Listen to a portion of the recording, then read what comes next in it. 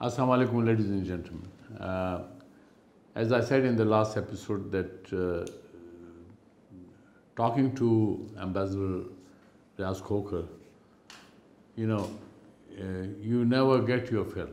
You have to, you need hours to talk to him.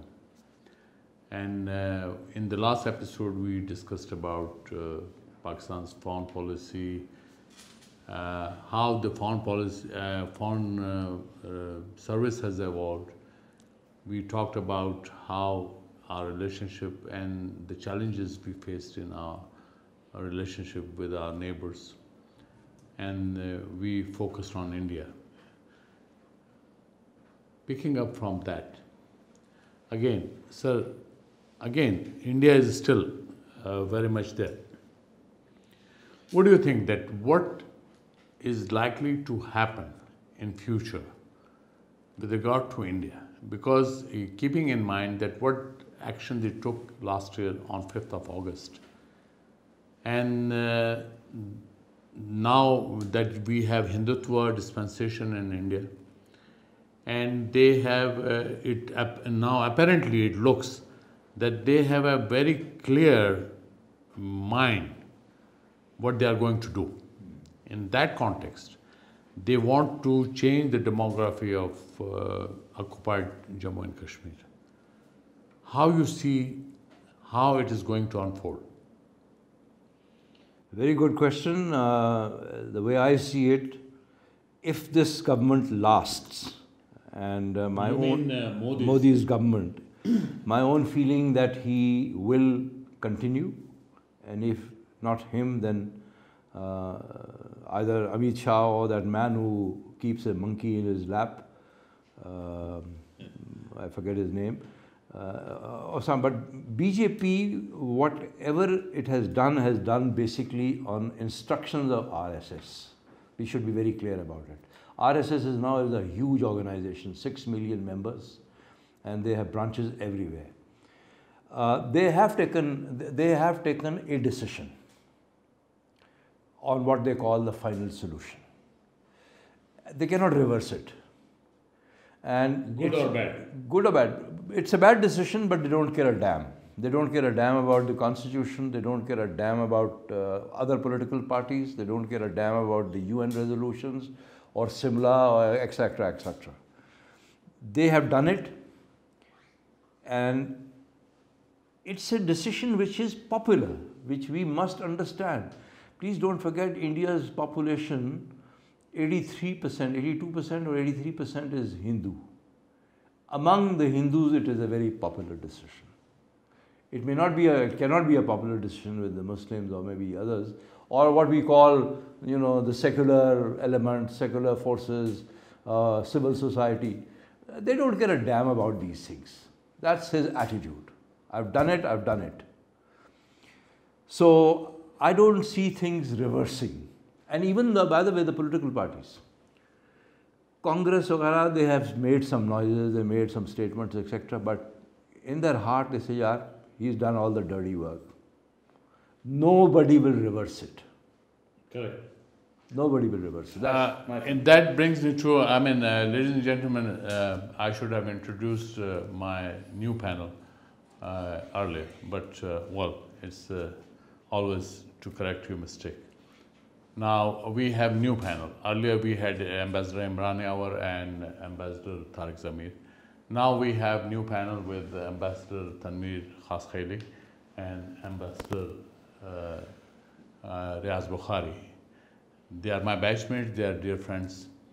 Now I open the floor to my batchmates. Tanveer, with you. Thank you, Asif. Thank you very much, sir, for coming to the Ambassador's Lounge. You're welcome. Basically, I think much has been discussed on different topics. What I wanted to ask you, I'm sure you must be aware about it, the very hot topic which is going on in Pakistan is the making Gilgit-Baltistan as the 5th province of Pakistan. There have been talks in the media, political leadership meeting the military leadership and all, and National Security Advisor also, his name is also coming into it.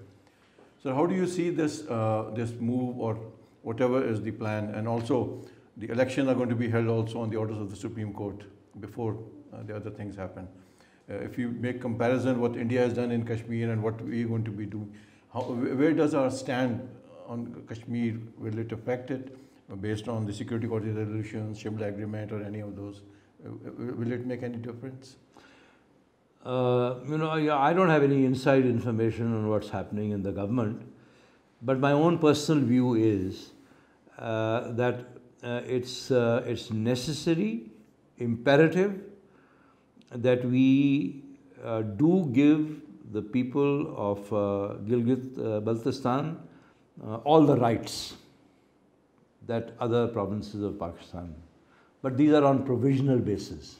The word provisional is important in whatever act, etc. that they may be considering. Plus, I think we can also, I'm not a lawyer or not an expert on it, but maybe we can also say something to this effect, that without prejudice to the recognized position of A, B, C, D, without name, because, let's say if there is a final settlement, then perhaps it is up to the United Nations whether it wishes to hold a plebiscite, however it is to be done.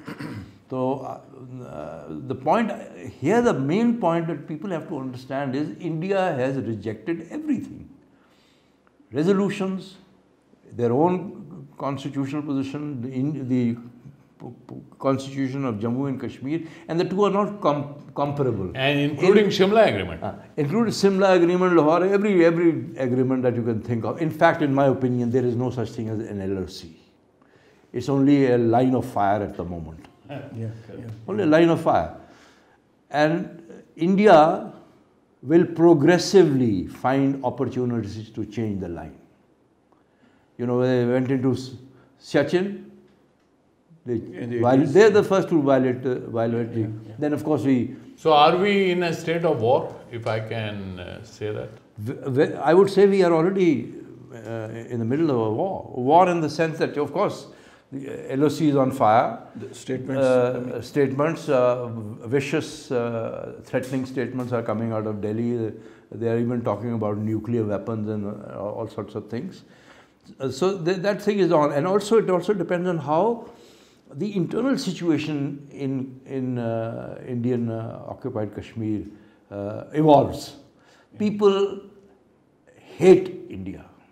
If you have heard the recent interview of Farooq Abdullah, who I don't have much respect for, now he is being very stupid when he says that people of Jammu and Kashmir want to join China. We love to work under and not Pakistan. He never mentioned Pakistan because. No, he said not Pakistan, but China. I mean, but he's a hypocrite, don't you think? He's a hypocrite. His father made a fundamental mistake. I don't want to say more about it. But his father's grave is being... I don't want to say why it is being... No, but that's a fact. It's a fact. It's a fact. And actually why it is protected, I cannot say on TV. But it's a fact that this is not a family that's respected. But here, these are what you call turncoats. Right.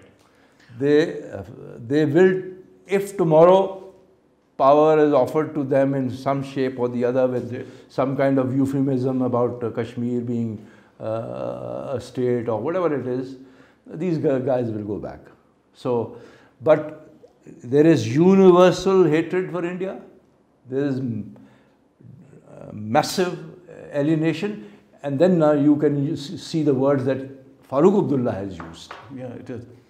And as Asif was saying, so just to continue, because talking of the state of war, the Indian military leadership, they're just saying the political leadership tells us we are ready to take over Gilgit-Baltistan or Pakistan occupied Kashmir. So we are. You think it's a cakewalk? No, it's not. But let them. They're very much. I think we are following a sensible policy, that we are not being provocative, or we are not. No, it's actually a trap. They are trying to set a trap for you. They are creating all this situation so that you escalate. The hype. That Pakistan should escalate, and once Pakistan escalates, then of course it's open season. And they can always blame And they can Pakistan, blame us. Pakistan has done this and we were being restrained and now this has happened. I think this is the way you should look at it. And the other thing is that I'm very clear in my mind. We have to support the movement. I was asked this question and some people were a little unhappy, but I say it again because I'm a senior citizen. I have served this country. I say this with a great sense of responsibility and with my hand on my heart, that we should now think in terms of full spectrum support. Sir, you are making a very serious Very statement. serious. No, I mean it. Because the formulation we have, legal, political, diplomatic support. Moral, political and diplomatic. Yeah, I can't remember when it was coined. But it does not resonate anymore in Kashmir with the people. In the present context. People want to know what is Pakistan's real position. So that responsibility, in my judgment, rests on the government, on the leadership, the country's leadership, and of course the institutions. So we should not, we've talked about Kashmir because we have advocated this case for 70 years. We cannot give up, we can give up our right, but we have no right to give up the right of the Kashmiris. That's what I want to say. Riaz, Thank you. you Thank you, have to Asif. say something. Thank you. Sir, we have talked a bit about India, Kashmir. Now I will talk something about Middle East. Lot is happening over there. The old guard is giving way to the new one. The younger leaders are emerging. From Libya up to Oman, there is a change, big change of leadership. And we find that leadership a little bit, deviating from the traditional friendly relations with Pakistan. Now Israel is also coming into that region, and they are already in the Gulf. Now we see, problems of Saudi Arabia with Turkey, with Iran. How do we formulate our policy to maintain relationship, our traditional relationship with our traditional best friends in the Gulf? I am not a Middle East expert, but I have an opinion. First of all, as you know, the Islamic world is 1.8 billion people, and the Arab population is at the most 400 million. So the Islamic world, the bulk of the Islamic world is non-Arab. But the Arab countries had influence because they were well endowed, they were rich, the Almighty was very, shall we say, generous with them. Therefore, it was their influence, and that influence is now waning. What has happened is the United States has devastated the Middle East. This is by design. Iraq was destroyed, Syria has been destroyed, Libya has been destroyed. These were the sort of so-called frontline states. Now, as far as these countries are concerned, with all due respects, I have no, I've had the pleasure of visiting. I know a lot of people there also. But these countries are now losing their influence. Just if you go by the remarks of President Trump, what he said about the Crown Prince, what he had earlier said about the king, that he can get rid of them in 1 week or something to that effect. So in fact, these countries have now become like principalities. They have, first of all, they have lost a lot of influence in terms of money. Saudi Arabia will always be respected because it's a country that all Muslims all over the world look at. But that's for the holy places. So the way it has happened is unfortunate. Of course, they have their own interests, and Saudi Arabia, of course, sells a lot of oil to India. India is a big country; it's a very big market for them. They have invested a lot of money there. They have other interests. So I think we, unfortunately, have been at fault. When you are a supplicant, when you are asking for money and support all the time, then you do not enjoy the same level of respect. That's what's happened in this situation. I know that these countries had great leaders like Faisal and King Khalid and King Fahd, and King Abdullah and Sheikh Zayed bin Saud. They were great leaders, and they had genuine love for Pakistan. I hope it doesn't change. And I would also say that perhaps some odd statement made by some responsible people here also have added to this. Now, in regard to their relationship with Israel, believe me, all of them have had contacts with them. I can tell you my own experience. My very first call was on an important Arab, I don't want to name the country, Arab ambassador in Washington who was there for donkey's years. He told me, you people are very silly, very stupid. You should have relations with Israel. Contacts. And as a result, we did have contacts. I was in contact with their ambassador in Washington. As Foreign Secretary, I met my counterpart 3 or 4 times in New York. Isn't it a revelation? No, it's not a revelation. I said it before also. And you know, the interesting thing is, basically there are 3 factors. One, we assured the Israelis that we do not consider them enemies. We have a difference of opinion on a principle, which is the principle of self-determination, because that is also very dear to us and it applies to Kashmir. So that's point number 1. Point number 2, you know, our nuclear program is India specific. Correct. So please don't have any, whether it's any apprehensions on that. Apprehensions on that score. And thirdly, because of our position, and we have been supporting Palestine before independence, by the way. आपको पता है कि Qaid-e-Azam made statements, Lahore resolution में resolution pass हुआ, and there were other resolutions also and his statements. So we have a commitment. Now we will not be in the first half. We may be in the second half. But sir, I remember one of the Israeli diplomats telling me in New York that look, it is not the Middle East. We look towards Pakistan.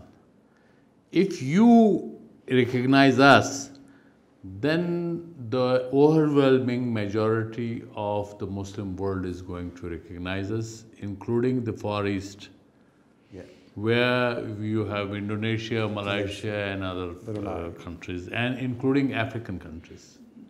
No, I won't share that. I think, you know, these are very big countries. Indonesia, Malaysia, they have their own population-wise. You know, the Arabs are 400 million. Overall, 1.8 billion Muslims. Yeah. So 400 million versus another 1.4 billion. You see, we also have to look at this way. Okay, what will the benefit be? I would say it's marginal. Because look, don't forget, India and Israel have a very deep relationship. There is a new axis now. United States, India, Israel. And United States, because it's sort of scaled off in the Middle East, United States has appointed, in my opinion, now this is not a reflection of any government view, has appointed Israel as the IG, Inspector General for the Middle East. And the relationship they've set up with Bahrain and with UAE is a multiplier for Israel. It's a forward base. And so the target Israel is the policeman. The target is none of these countries. The target is Iran. So ये हमारे ज़हन में रखना चाहिए. And also, I'm sure we have great think tank experts now who are advising the country. I hope they also realize that we may also be in the crosshair at some stage. Correct. Sir, this brings me to another very important issue. Now, intra-Afghan dialogue is taking place. And Afghanistan is second front for us. After India, we have suffered more due to Afghanistan's problem than India in terms of blood and treasure. Now there's a hope, a glimmer of hope. But at the same time, we cannot ignore the spoiler's role which India is likely to play. How you see the situation unfolding? Well, you know, I hesitate to speak in the presence of an expert. But you know, I'm not an Afghan expert myself. I really have spent very little time on it. But I have a view, which is very simple. I'm not sure I see peace breaking out in Afghanistan in the near future. I think what is happening is under pressure at the moment, you know, US elections, and whatever has happened in the Middle East is also under US pressure. Yeah. Because United States twisted their tail or arm or whatever word you want to use. But the main point is that talks are being held, and Taliban are very smart negotiators. I'm sure you know that better than I do. I've only never... Their famous saying that Americans may have watches, but we have time. Yeah. So, I mean, Afghanistan will settle down only the way they have always settled down, internally. Peace made in Washington or Islamabad or Delhi or Moscow or Peking is not going to work. I mean, that's my reading of the situation. And as I said earlier, this mosaic, which has actually, there are cracks in the mosaic. Unless these cracks come together and there is an acceptability of internal acceptability, I don't see things happening. So what is your Pakistan advice? Policy? Yeah. Pakistan has done the best it could. I mean, whatever the past, I don't want to go into that. But what I'm saying is, keep your nose clean. Don't interfere. Don't mess around. And leave it to the Afghans to sort it out. Don't play favorites. Don't play favorites. So that would be certainly my advice. And we've done our best. We brought the Taliban and the United States on the same table. Today, United States regards, they haven't used the word recognize, or I don't know whether they have or not, but in a way there is a recognition that Taliban are a party, a critical party. Right. But there are other issues also. The Afghan government, it's divided. They have, you know, all kinds of problems. President Ghani and Abdullah. Other than that, there are warlords. There are drug lords. And there is a new generation. Drug lords. New generation of people. Yeah. We don't know what they're thinking. Yes. What are the women thinking? So it's not an easy thing. But as a Pakistani, as a neighbor of Afghanistan, and as somebody who had very actually limited dealings with Afghanistan, I really wish them well. But I must tell you one thing which goes back to late 70s. In the late 70s, Bhutto visited Kabul. It was 76. 76. I think it was May or June. Yeah. I don't remember. We came from Tehran. And then Sardar Dawood visited Pakistan. Yes. And they were close to an understanding. Right. And it was a very simple draft. The draft was basically had two elements. Reference to the UN Charter and reference to the 5 principles of peaceful coexistence. I can't recall very well, but I think the word... Panchila. That non-aligned movement. Yeah, you know, I think there is a word which is used there. I think it's sacrosanct or something to that effect, that borders or etc. etc. Now the deal was, this was going to be the agreement, and the problem was that Bhutto was insisting that the NAP leaders will be released after it is signed. Right. Dawood was insisting that it should be signed first and then they will sign. And then, of course, May, June, and you know what happened in July, and then what happened to Dawood himself. So it was also, I wouldn't rule out that there was It was, sir, first Bhutto went, then Dawood. There was a... 5th July 77, Bhutto goes. Then 27th April 1978. 5th Oh, July. yeah, the coup. Yeah, coup against Bhutto, and then against Sardar Dawood on 27th April 1978. That's right. So that's how. And Shah of Iran goes afterwards. Yeah. Because there was also a talk about a kind of a confederation between Pakistan, Iran and Afghanistan. Yeah. I don't know how far... you see, 76, there was a meeting of RCD in Ankara, where Bhutto and Shah of Iran had a kind of a 20-20 match. You know, it wasn't a very friendly meeting. And then from there, we went to Tehran, and Tehran, the Turkish president said, see if you can sort this out with. Sir, we have talked about a lot of countries, but I think the most important Pakistan-US relationship. Throughout our history, it has been a roller coaster ride between Pakistan.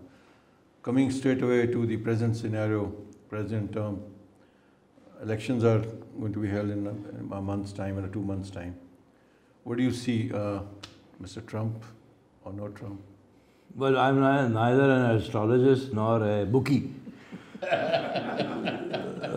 But my own feeling is that 3/4 of the population of the world is probably praying that Trump will not be the president. Now, if he wins... What about the American population? America is very badly divided. Yeah. It's a very polarized society. He's got his support of, the rednecks and the evangelists and the Midwest. He has committed people. But I think people will also realize that so much wrong has happened during his time. First of all, no clarity in policies. The establishment, he has taken on the establishment, the military establishment, the CIA. He treats State Department like trash. UN, international institutions, he rubbishes. He has no respect for UN. Walked out of so many treaties. Mistreated allies, abused us, embraced India. So, all sorts of, he's very chaotic. But Joe Biden will, well, of course, China factor is a very critical factor it's a major issue in the election at the moment. Both are trying to be more Catholic than the Pope in terms of being hardliners on China. So I don't know. I'll have to check with my bookie friend in London what is happening. So I wouldn't want to bet on it at the moment. Yeah, he's in a way erratic, especially on Pakistan, on Iran. The way he's going for the sanctions, it's very strange. The whole world is on the one side in the US. Yeah, but here this is where he's isolated. I mean, the Europeans are not with him.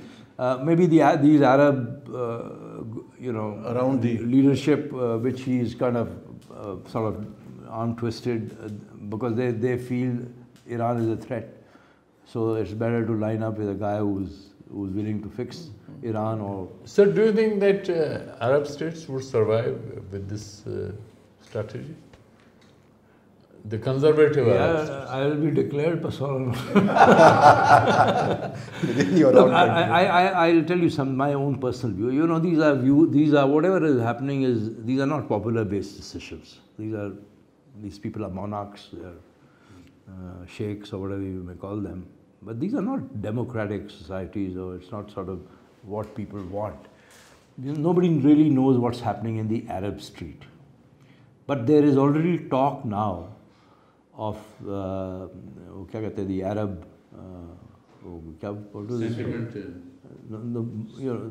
second Arab Spring. Arab Spring. People are already talking about it. In fact, there is already trouble in Egypt. For the last few days, there have been riots and all sorts of situations.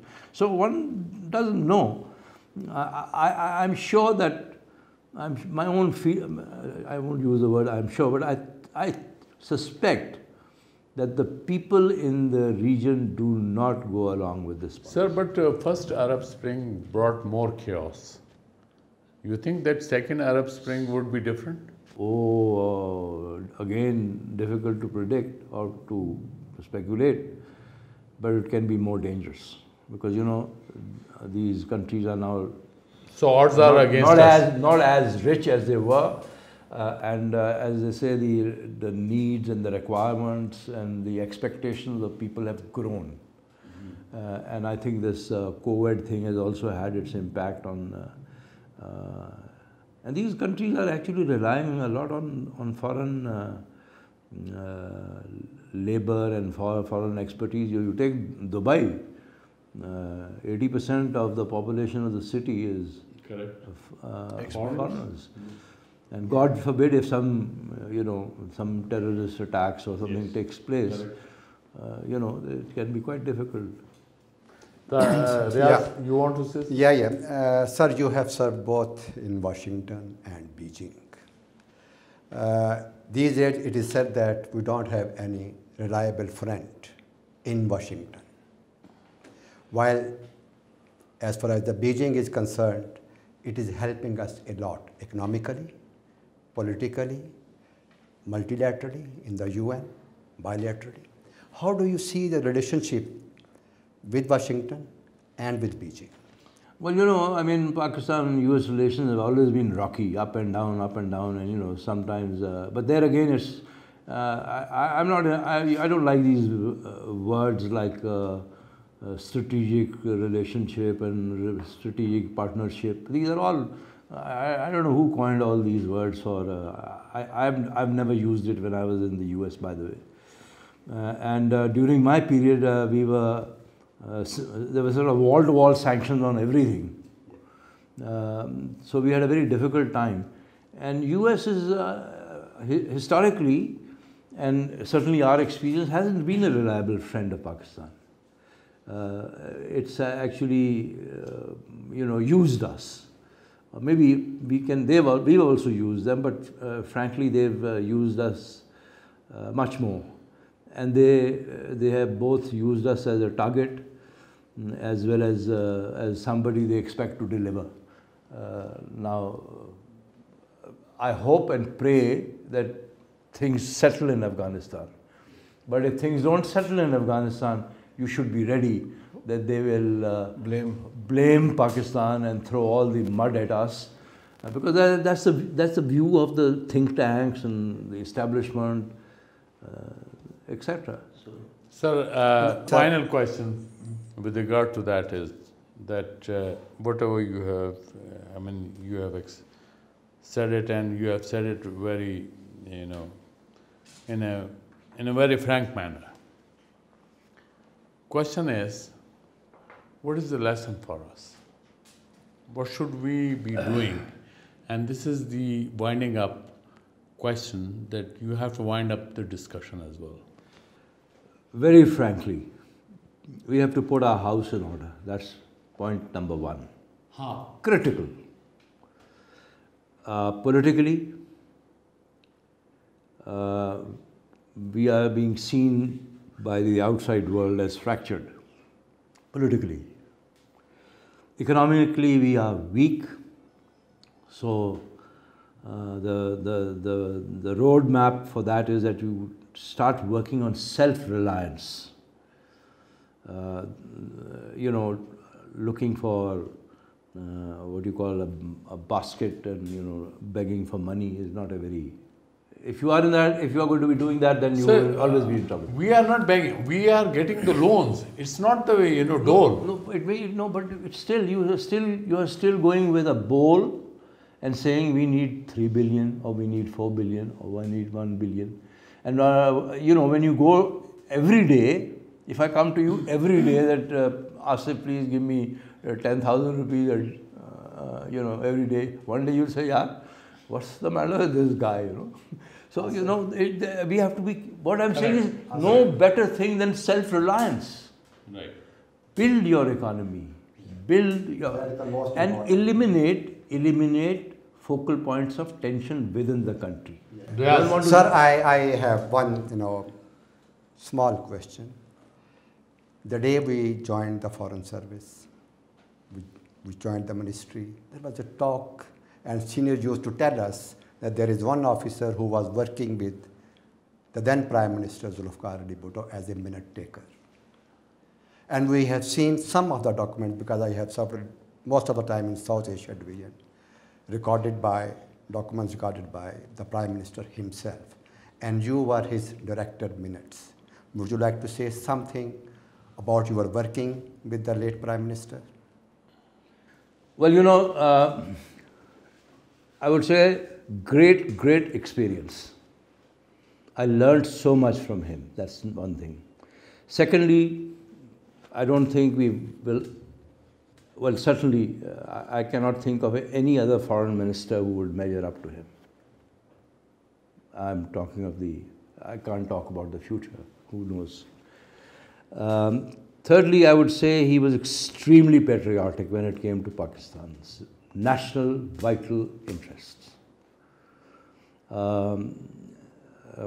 Formidable mind, brilliant, great memory, and deeply committed. And look, please do not forget, his greatest contribution to this country is that he initiated the nuclear program. The nuclear program is Pakistan's greatest success in foreign security policies. Ever.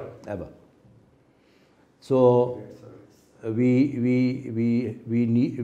nation owes him a gratitude. I'm not in a position to comment on his internal policies or whatever, because I wouldn't want to do that. I see it only as a professional who has worked with him. He did a lot for Pakistan, and I think his end was tragic. Thank you, sir. And not only tragic, but last sentence. But totally unfair. Thank you, sir. You have said it all. And ladies and gentlemen, you have heard Ambassador Riaz Khokhar. It was a learning for us. I hope you must have also enjoyed this talk. And let me say it in the concluding remarks, that Pakistan's foreign policy is a reflection of our own domestic structure. How we behave, how we act is going to be reflected in our actions at the international arena. So I think we have to, as Ambassador Riaz Khokhar rightly said, it's a symbiotic relationship, and we have to actually put our house in order, as Ambassador Riaz Khokhar said. Thank you very much for watching. Keep subscribing our channel. Thank you so much.